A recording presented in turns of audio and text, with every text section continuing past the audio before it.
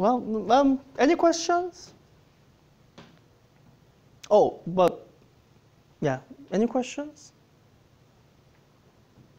From the exam review or? It can be really from anywhere. I guess, you know, if, as we are talking about these topics, if you are reminded of something that you felt lost on when we first covered it, now it's time to try to go over it again, see if the second time it's any better.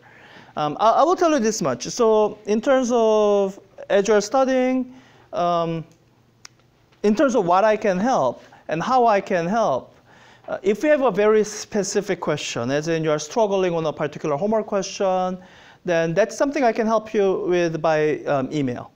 So I mean, doesn't mean, you know, if you have questions, ask now. But what this face-to-face time is really good for is when you have not really a specific question, just a general sense that you are lost. Because this is where, with a level of interactivity, that we can nail down what's confusing and sort of focus on, so get to what will actually help you. So, you know, I hope many of you are planning on putting in a fair amount of time between now and the Tuesday to study. And as you're studying, if some question comes up, then some specific question comes up, you should email me, and I can try to answer by email. On the other hand, if you are just generally lost, that's where you really need to be able to ask a question in real time. And I'll be holding my office hour on Friday as usual. And I will probably hold some additional office hour on Monday that I will schedule and announce. I don't know Sam's plans. I don't know if he might be too busy during the finals week, but I'm not sure. Gauge did tell me that he won't be able to hold online time this Friday. And I guess not Monday either. I might hold something online, we'll see. So one thing, as you're studying, you should, this is especially for those of you who haven't been turning in homework at all.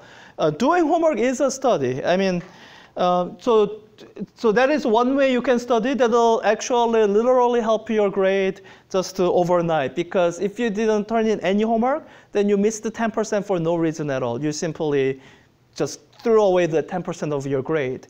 But if you go back and do the homework and turn it in, I think you know by now that I don't grade the homework thoroughly. I just check for completion and all the questions are there. And I guess nothing actually stops you from looking at the answers as you are doing the homework. That wouldn't really help you prepare for the exam. But do whatever you need to do with the homework. There's absolutely zero reason for anybody to be just not turning in the homework unless you are trying to fail the class. In which case, actually, you probably should let me know. Because my goal is actually to pass everyone. So if you'd rather get a D and preserve a chance to repeat the class, then you have to let me know. Because if there's any way I can justify passing someone, I will. I really believe people should go through class once and then move on to the next class. Taking the same class over and over doesn't really help you. People who repeat a class for a better grade never really get a B or A the second time around.